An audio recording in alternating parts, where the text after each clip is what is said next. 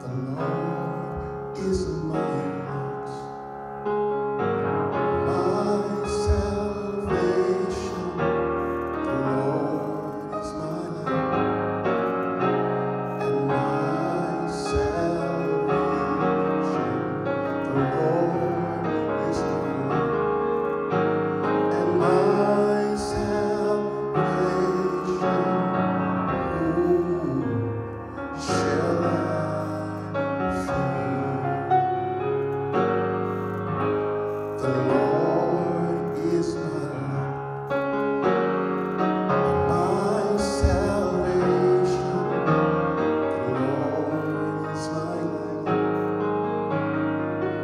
my salvation.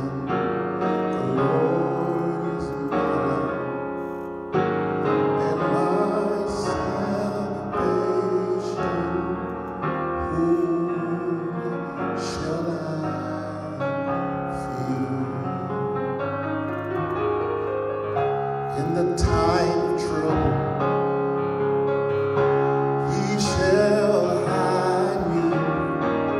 In the time of trouble, He shall hide me. In the time of trouble, He shall hide me. The Lord shall strengthen thine heart. Wait on the Lord and be of good courage. Wait on the Lord and be of good courage. Wait on the Lord and be of good courage. He shall strengthen thine heart. Whom shall I fear? Whom shall I fear? The Lord is the strength of my life.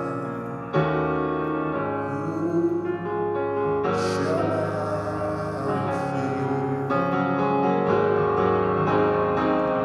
Whom shall I fear? Oh, shall I fear?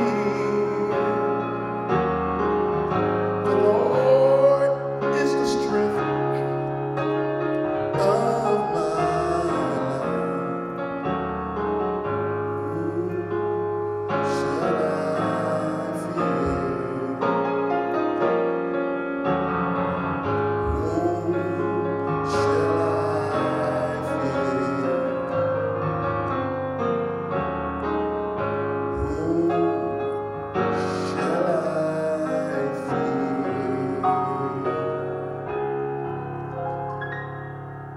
The Lord is the light. The Lord is the strength. The Lord is my salvation. I don't know about you, but these last couple of weeks, if it hadn't been for the Lord, I don't know where I would be. If it had not been for the Lord, I don't know where these United States of America would be, with all that has been going on. But the Lord is the strength of our life. And there's nothing for us to fear because He will still be with us and take us through these trying times. So we welcome you to worship with us this morning. We welcome you to come and be renewed this morning. We welcome you to worship the Lord wherever you are in your home. We welcome you into the presence of the Lord, because the Lord is our strength. The Lord is our salvation this morning. So we praise God for that. At this time, we will have the prayer of invocation by Pastor Larry Rogers. Praise the name of the Lord. Let us pray. Have thine own way, Lord. Have thine own way. Thou art the potter, I am the clay. Mold me and make me after thy will. While I am waiting, yielded and still. Lord, we come in this morning, head bowed and our attention toward to you in the heavens above. We have come at a time when we are experiencing difficult moments in our nation. With the insurrection at the Capitol, Lord, have thine own way. With the rising death toll on account of COVID-19, Lord, have thine own way. With the impeachment of the president for a second time, Lord, have thine own way. With the slow distribution of the virus, Lord, have thine own way. With the continued threats of violence, mayhem, and unrest at state capitals around the nation, Lord, have thine own way. With a nation at a fever pitch with anxiety and uncertainty as to what violence is going to occur next, Lord, have thine own way. With citizens disobeying health protocols and not wearing masks, Lord, have thine own way. Lord, have thine own way. Have thine own way. Thou art the potter and we are the clay. Mold us and make us after thy will. Lord, mold us and make us with the ignoration of President-elect Biden, Vice President Harris. Lord, mold us and make us by the healing of the wounds of division in this society. Lord, mold us and make us by restoring the democratic norms and the rule of law that has been trampled upon by this president. Lord, mold us and make us by removing the racial, health, and employment disparities in our society.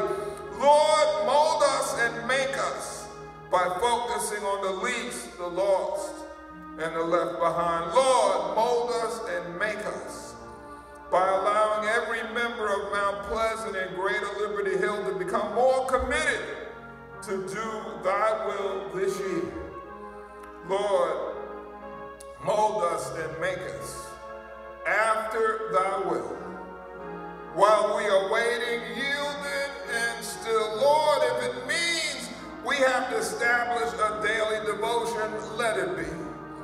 Lord, if it means that we have to confess our sins one to another, Lord, let it be. Lord, if it means that we have to forgive those who have trespassed against us, Lord, let it be. Lord, if it means that we have to love and serve those that we don't like, Lord, let it be. Lord, have thine own way in this year, 2021. In Jesus' name, amen. Good morning, family. Good morning, Mount Pleasant. Good morning, Greater Liberty Hill. How be's you this morning? I see each and every one of you in my sanctified imagination. I see that some of you are still at the breakfast table. I see that some of you are debating whether or not you're even going to get dressed today. But no matter what you're thinking, no matter what you're doing right now, we praise God that you've turned in to hear a word from the Lord, that you've come to join us in worshiping our Lord and Savior. Our Lord and Savior deserves all of our praise, all of our worship, because he is good. And it's in him alone that we have our beings. So we are so thankful to see you in my sanctified imagination. And guess what? One day, the Lord is going to heal this land. And at that point, we will be back in the sanctuary we will be having a mighty good time, and we will be hugging and kissing on each other because we will be so happy to see each other. So until that day comes, let's continue to worship and praise the Lord virtually, and let's continue to have our sanctified imagination where we see each other. So we praise God for you this morning. Amen? Thank you for your amen. I heard it. Amen. We don't have that many announcements this morning. The church council meeting has been rescheduled from Monday, January the 18th to Monday, January the 25th. Church council meeting will be on Monday, January the 25th at 6 p.m. via Zoom. Okay, so mark your calendars. And that's the only announcement that I have other than the regular announcements of please continue to call and check on the sick and shut-in. Let's continue to wear our mask. Seniors, citizens, please continue to try and get your vaccines if you have determined that you want to take one. And let's continue to seek the Lord in everything that we do, so that we will be a blessing to God and that we will be a blessing to someone else. Amen? Amen. Now we're at that point of the service where everyone can be involved virtually. And guess what that part of the service is? You're right. It's the worship of giving. We praise God that God has made us good stewards over that which he has put in our possession to manage. So our tithes and offerings continue to be needed. Why, you may be asking? Because even though we're not in the sanctuary, ministry is still going forth. And we need the funds in order to make that happen. So we praise God for those who are continuing to tithe and continuing to give their offering. And Jesus said in Luke 6:38, give and it will be given to you. A good measure, pressed down, shaken together, and running over will be poured into your laps. And I know you want that to happen in your lives. Therefore, if we are good stewards over the resources that God has provided to us, God will continue to bless us. And our laps will be pouring over with the blessings from the Lord. And you know there's several ways we can give. We can use the online Give a Lift app. We can mail it to the churches. We can put it in the church's mailbox, and we can, use our banks. When you go in each month to pay your bills, you can just set up your account right there to give your offering unto your church. Amen? So thank you for your worship of giving, and thank you for continuing to give so that ministry can go forth, even though we're not meeting in the church facilities. We praise God for each and every one of you. And we praise God that he continues to bless us and continues to require us to be the stewards that he has ordained in our lives. We're going to ask Pastor Larry to come up and read the scripture. After he has read the scripture, which is Romans 8, verses 31 to 32, then Pastor Richardson will give us a mnemonic selection. And after that, we will hear from our pastor, Reverend Frazier, who will bring the sermon of the hour so that we can be renewed. Amen? So wait at your tent's doors, pray. Amen. Pastor Larry. The scripture this morning is found in the New Testament book of Romans, chapter 8, verses 31 through 32. I'll be reading from the New Living Translation. What shall we say about such wonderful things as these? If God is for us, who can be against us? Since he did not spare even his own son, but gave us up for us all, won't he also give us everything else? The word of God for the people of God. Blessed be God.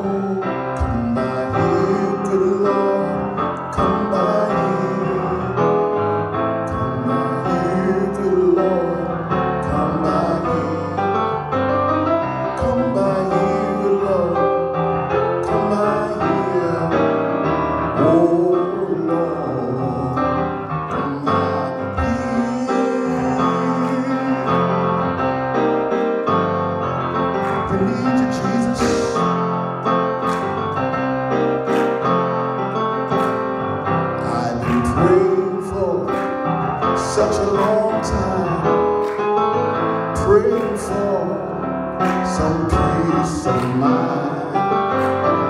Here I am, Lord, my heart and my soul, begging you to take control. Take control, Lord. Take control, Jesus. Oh yes, come by here, good Lord. Come by here. Come by here, good Lord. Come by here. Come by here, good Lord. Come by here. Oh Lord, come by here. I need you, Jesus. I need you, Lord. Oh yes, I've been praying for such a long time. I've been praying for some peace of mind. Here I am, Lord, my heart and my soul, begging you to take control. I need you, Jesus. I need you, Lord. Come by here, good Lord. Come by here. Come by here, good Lord. Come by here. Come by here, good Lord. Come by here. Oh Lord, come by here.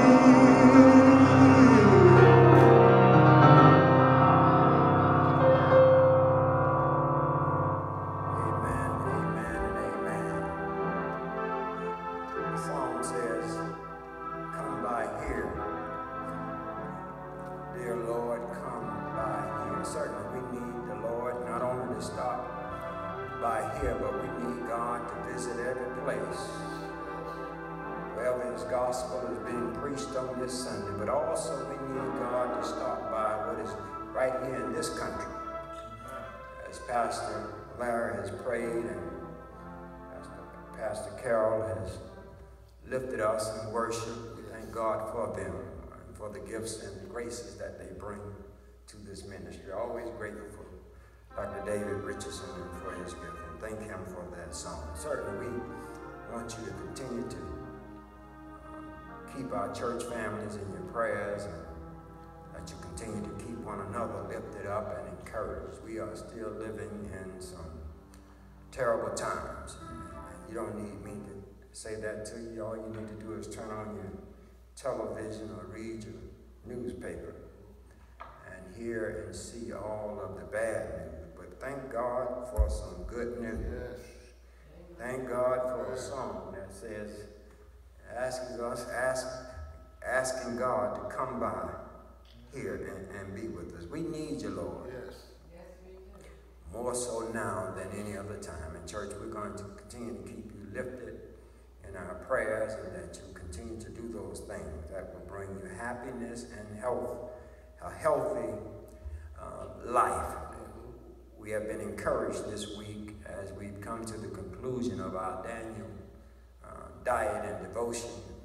For the number of you who participated, we want to continue to encourage you to do those things that will bring you health as well as happiness.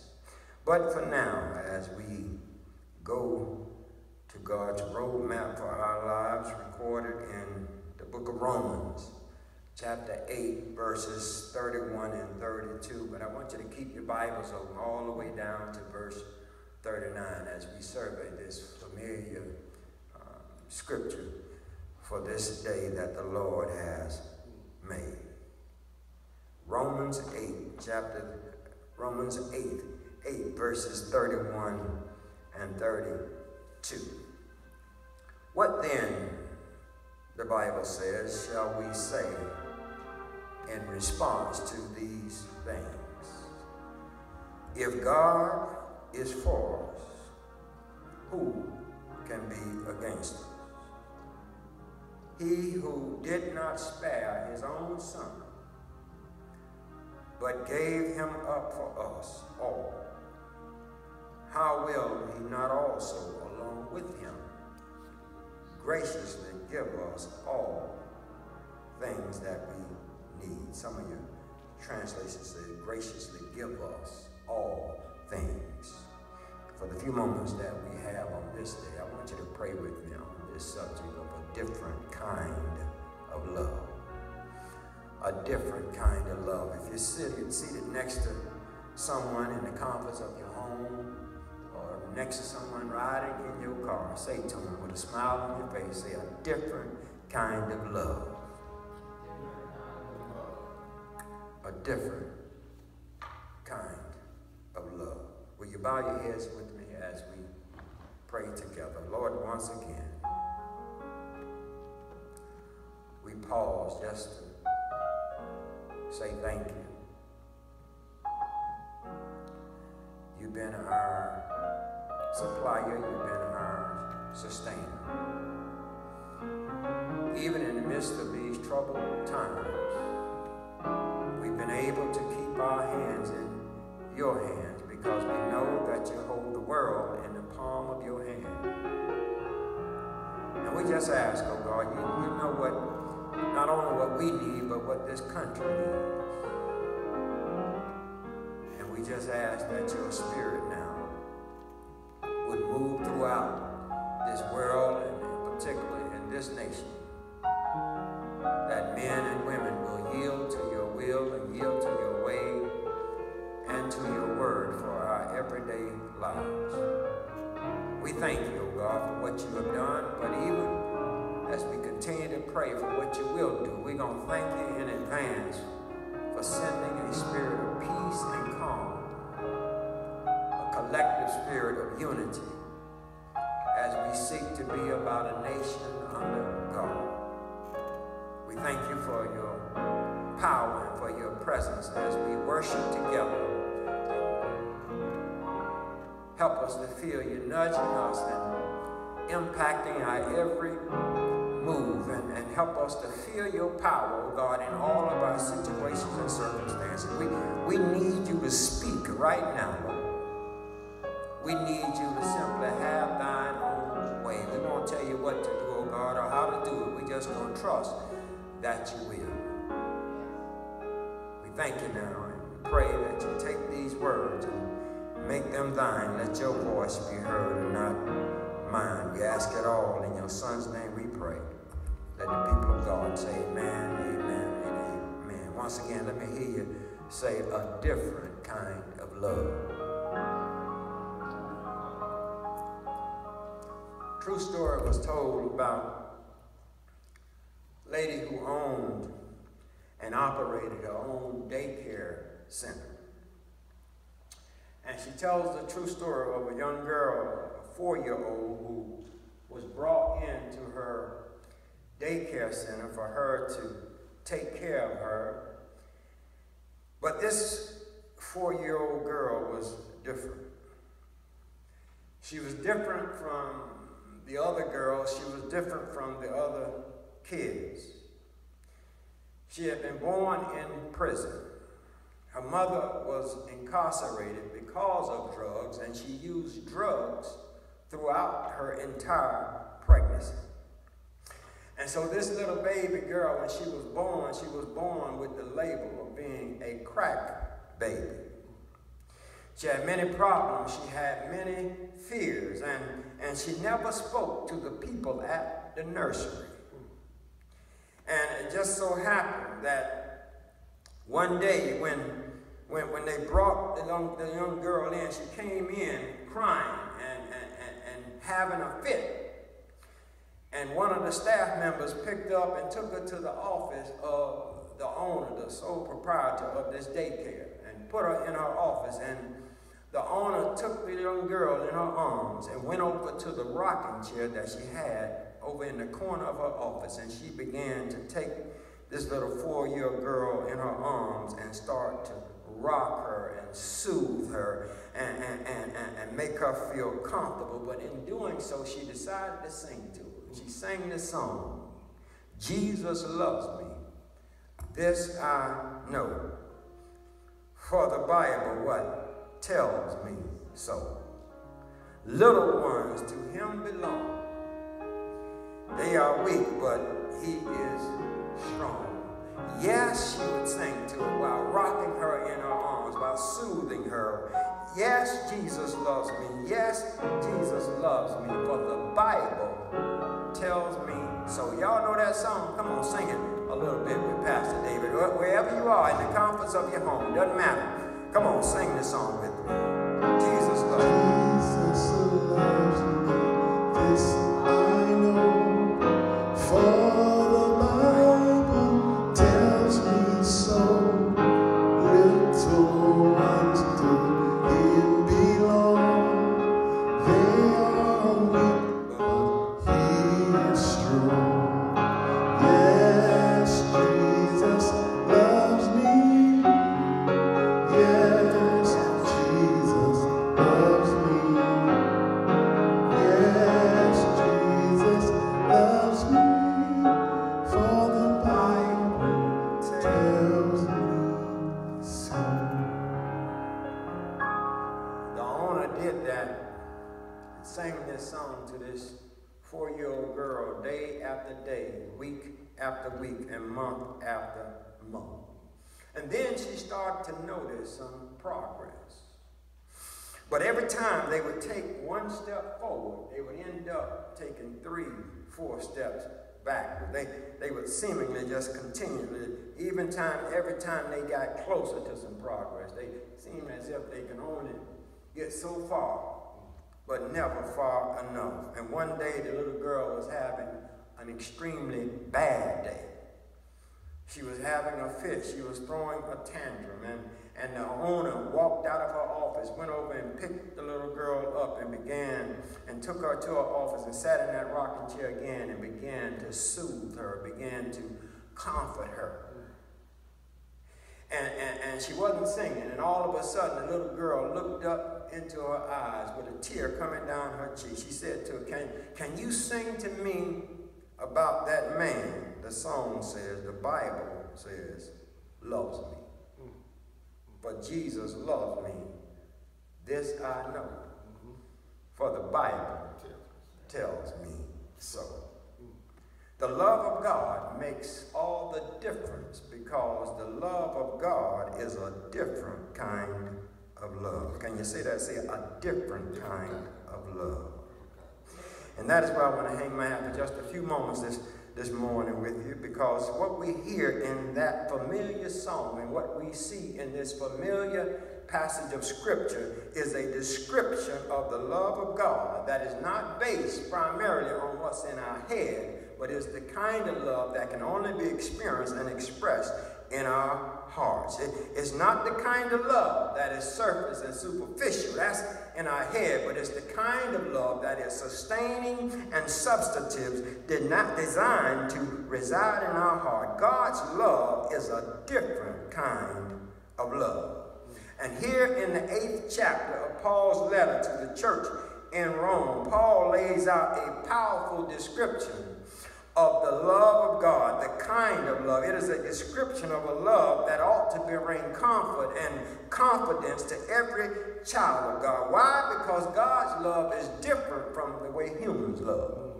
There's a difference between the way humans love and the way the holy love. In fact, I don't even need to tell y'all how humans love, do it.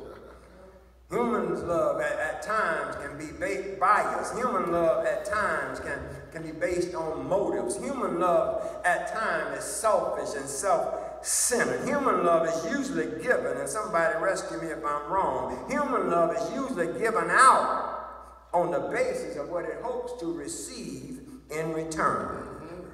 Okay, I just lost somebody out there. Let me help you.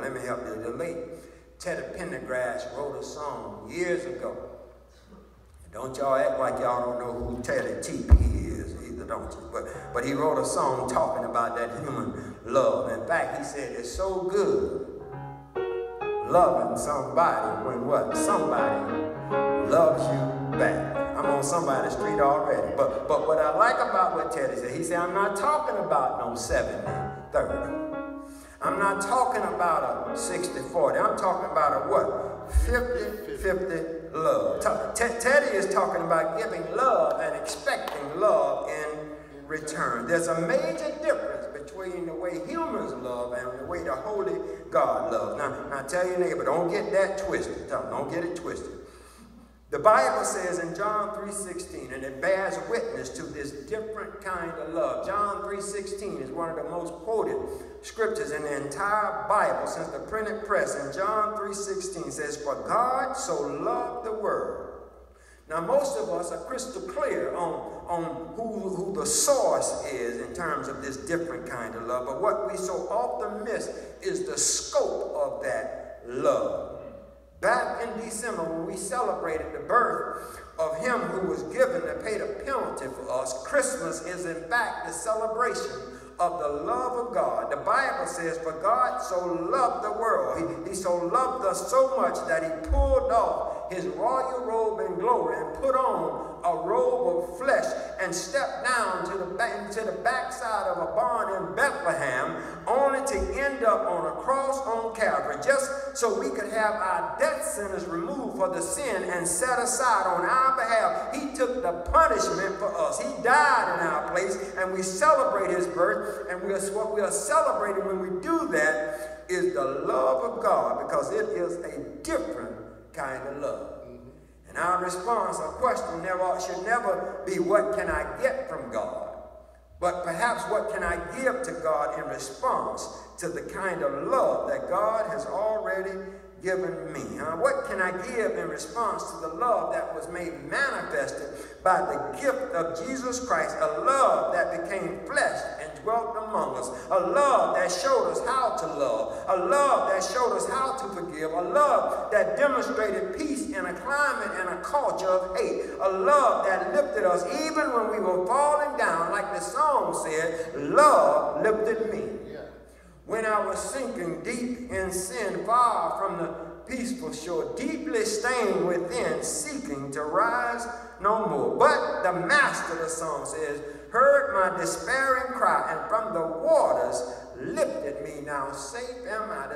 The chorus says what? Love lifted me. I'm telling you, it's a different kind of love. And here in Romans chapter 8 is a powerful and profound description of the depth and the difference the love of God makes. Paul is trying to get us to understand. Come on, back up to verse 31. I'm with me through in these 9 verses.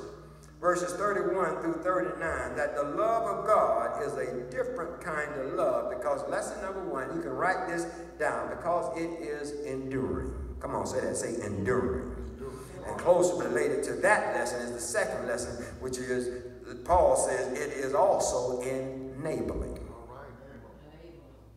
Look at these 9 verses with me right quick, because they describe the kind of love that every believer, I'm telling you, needs to memorize and make a part of his or her daily devotion. Look at it, because God's love is enduring and his love is enabling. Now let me unpack both of those for you right quick. It is enduring and it is enabling. Back up to verse 35. Let me show you what the Lord showed me in verse 35. Look at it. I call these the obvious lessons, because it is a different kind of love. Look at it. Paul says, who shall separate us from the love of God? Who is referring to a person. Then Paul says, shall trouble. Paul is referring to a predicament. Neither of those can stand in the weight of God's enduring and enabling love. Why? Because God's love cannot be controlled by a person, and neither is it confined by your predicament. Okay, let me say that again. God's love cannot be controlled by a person. Neither can it be confined by your condition. Look, this is some good news. I don't care if people don't like you because of the color of your skin or because of the texture of your hair. It will not stop God from loving you.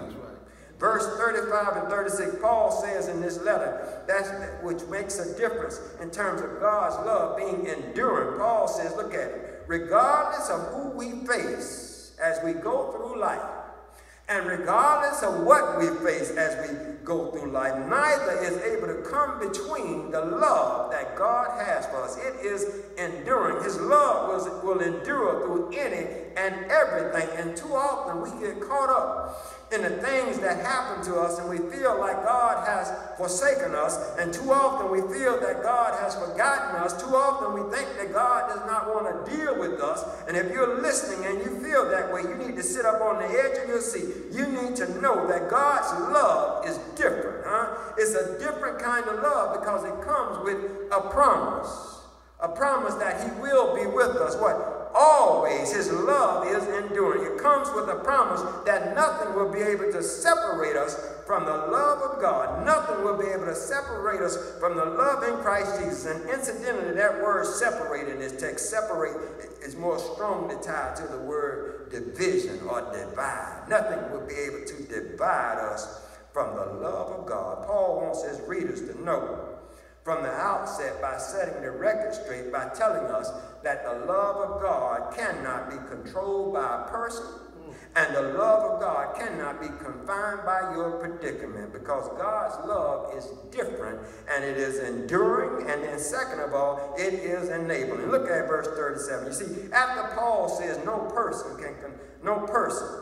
can control the love of God, after he says no predicament can confine the love of God, Paul continues to proceed by calling the roll in the ongoing verses, and he tells us that the love of God is enabling. Look at verse 37. He said, we are more than conquerors. How? Through him that loves us.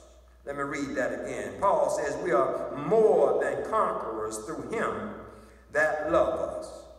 Because of his love. Verse 37, Paul says it's a different kind of love because his love is enabling. Paul says in spite of the things that we go through, Paul says that we are more than conquerors when we face the battles of this life. Why? Because he lives within us and enables us to stand. In other words, nothing can come between us and God's love for us. God's love for us produces not only endurance, but it also produces perseverance. And every true child of God is enabled by the prevailing love of God to carry on in spite of what you go through. When you have to weather the storms of conflict, when you have to weather the storms of affliction, when you have to weather the storms of turmoil and persecution, according to this verse, the love of God enables us to persevere until the end. And I know that God knows that we are climbing up the rough side of the mountain right now. That's what verse 35 says. We are going through some troubling times. People are dying at the hands of an unseen enemy by the hundreds of thousands in this country. This is hardship. Folks are being laid off from their jobs by record numbers. The unemployment rate is rising through the roof, while food lines are not getting shorter, they're getting longer and longer. We are well acquainted with trouble and hardship, and if you are in distress, the Bible talks about being in distress. That means you are worried. That means you are being troubled. That means you are in pain. That means you are suffering, and some of us are well acquainted with being in distress. And Paul says in verse 35 that not even distress, not even suffering will be able to separate us from the love of God, because God's love cannot be confined by distress. God's love cannot be confined by hardship. The love of God knows no limits because the love of God is different, but he knows what we're going through. I heard our ancestors sing the song that nobody knows the trouble I've seen. Nobody knows but who? Jesus. That's some good news. The love of God cannot be controlled by a person. The love of God cannot be confined by our predicament. But then finally, Paul teaches us in this text that yes, the love of God is a different kind of love because yes, lesson number one, it is enduring. And lesson number two, it is enabling. It has no built-in conditions or clauses. That's what I love about the love of God. It has no built-in conditions under which it operates, or no other conditions under which it does not operate. I think I better say that again. It has no built-in conditions under which it operates, and there are no other conditions under which it does not operate. It means that God's love is a different kind of love because it is unconditional. That's some more good news that somebody listens to right now. Somebody who thinks that you have done something so wrong. You think that you've done something so terrible that God can never love you. Somebody thinks that you've sunk so low that you're beyond the grip of God's grace, and you think that God can never love you. Somebody who has turned their backs on God and have decided to do things your way and messed it up. Whatever you have done, guess what? I got some news for you. Whatever you have done does not stop God from loving you, because there's no condition on the love of God. God's love is unconditional. God's love is not restricted. God's love is not limited. God's love knows no limits or limitation. One songwriter said it this way: the blood of Jesus, it reaches to the highest mountain and it flows through the lowest valley. But then there's even some better news in verse 38, and then I'm through. What Paul is saying as I hurry to my close, that yes, lesson number one, the love of God is enduring. It cannot be controlled by a person. And yes, the love of God is enabling. It cannot be confined by our predicament. The love of God is not based on circumstance or condition, but ultimately in verse 38, Paul says that the love of God is different in that it covers you from time till eternity. I guess somebody say, well, where is that, preacher? Look at it, look at it. I don't want you to miss this. It's a different kind of love. Yes. Not only is it enduring and enabling, but lesson number 3, it is everlasting. Yes. Come on, say that. Say it's enabling, it's enduring, and it's everlasting. Verse 39 and 38, Paul closes this chapter out by speaking confidently. He tells us that what we have is not a hope-so thing, but what we have is a for-sure thing. He's speaking confidently in verse 38. He tells us here that there's nothing from the beginning of our lives to the end of our lives that will ever be able to separate us from the love of God. He was a loving God before we got here, and he'll be a loving God until we leave. Look, his love is everlasting. It's the kind of love that makes your heart sing, blessed assurance, Jesus is mine. Oh, what a foretaste of glory divine. It's the kind of love that'll make you sing, amazing grace. How sweet the sound that saved a wretch like me. It's the kind of love that'll make you sing, as like that little girl when she looked up in that owner's eyes and said, sing to me that song about that man. Yes, Jesus loved me.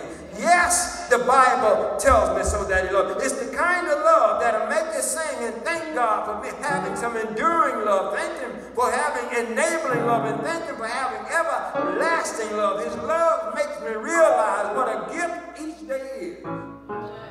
That's what David meant when David said, goodness and mercy shall follow me, not just on some days, but all the days of my life, because the love of God is everlasting. Morning by morning, new mercies I see. God's love is always present to cover you with new mercies, and somebody ought to thank him for that.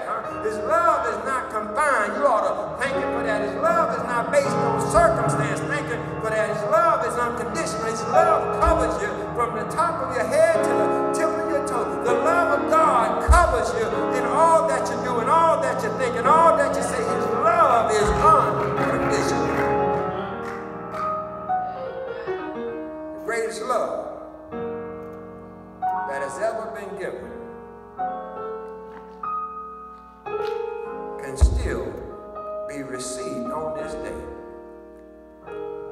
It's the kind of love that's beyond a verbal expression, but it can be an inward experience if you just receive him in your heart on this day. And I want you to just bow your heads right where you are. And as you bow, I want you to feel God's loving arms hugging you and holding you, letting you know that you are loved. In spite of it all,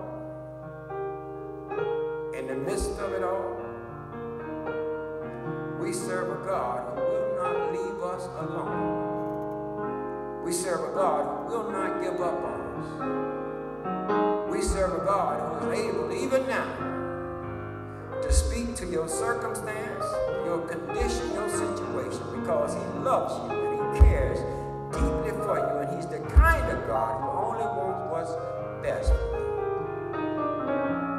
you. You can receive him right now, wherever you are. If you're listening to the sound of my voice. You can invite him in your heart right now. You can say and sing like that little girl. Yes, Jesus loves me.